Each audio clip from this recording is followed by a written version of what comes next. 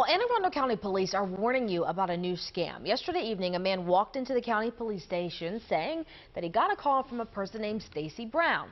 She said that she was with the police department and demanded money from that intended victim or told him he'd be arrested. The intended victim hung up and went right to the police. The call came in from a spoofed county telephone number. A reminder for you, police will never call to ask you for money. If you get a similar call, you should call the real police.